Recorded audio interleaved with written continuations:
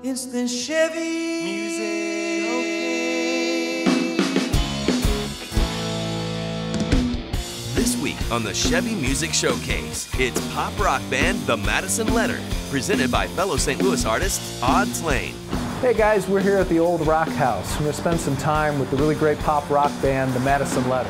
We've been together 3 years now, and we go to Greenville College, so we're last semester seniors right now. Phil just graduated last semester. He's making all of us jealous. It won't be real until I actually get the degree. You know? So when did you guys start playing out? We had like a venue at our school we played at. Really, while we're, since we're in college, in college and stuff, just mainly focusing on booking Friday, Saturday nights, coming back, somehow getting our homework done over the weekend, and not letting our grades slip, but A smile can make me high, a kiss makes my soul alright.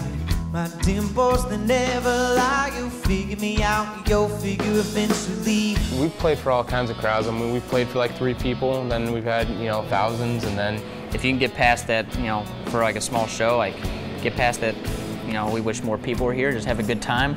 It'll make it less awkward for those few people that are there, they're having a good time, I just will have a good time. So let me sing a minute so I can have a little time with love.